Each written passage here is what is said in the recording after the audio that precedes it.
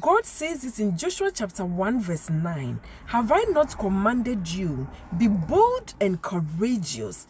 Do not be afraid. Do not be discouraged, for the Lord your God will be with you wherever you go. Beloved, courage comes from trusting God and believing what God has said, regardless of what the circumstances look like.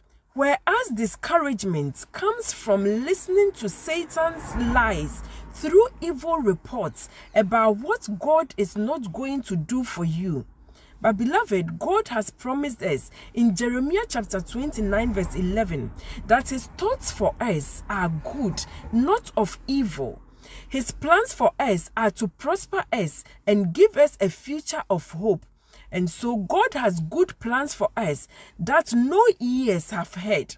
He has good plans for us that no eyes has seen and no heart has imagined. As a rich father whose wealth and power is beyond measure, your Father God wants to bless you more than you want to be blessed. So do not allow any discouraging situation, any bad news, or any evil report to steal your joy and your peace. Be strong and be courageous, because your heavenly Father, who has all the power in heaven and on earth at his disposal, says that he has good plans for you, and he will see to it that all his good plans will come to pass in your life, and you will have that expected end that he hopes for you.